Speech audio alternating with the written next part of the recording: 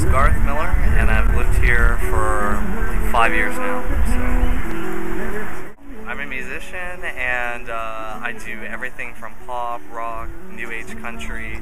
I found this area to be so fantastic because people are willing to collaborate with you, and you don't find that in a lot of different places. And it's people from all different genres of music, so everybody kind of tends to want to work with one another and help each other out. It's a very, how do you call it?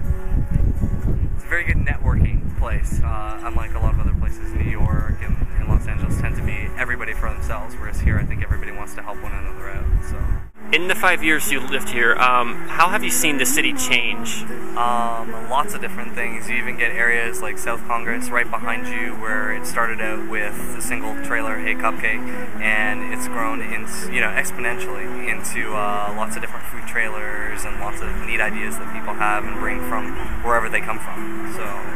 And what places do you think define Austin and make Austin kind of what it is that, make people love the city? I think lots of different places like Greenbelt, if you're looking for swimming or cliff jumping or anything like that. You also have definitely a lot of the food trailers around here. What else? I mean, lots of the different unique stores, clothing stores, music. I mean, definitely it's probably your top one. It's music capital of the world, so.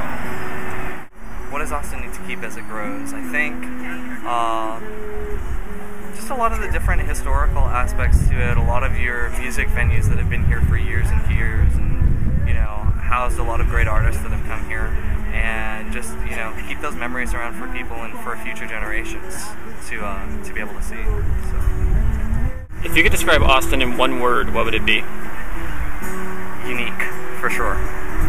As somebody who has lived in Austin, would I consider myself a preservationist? I would absolutely hope so.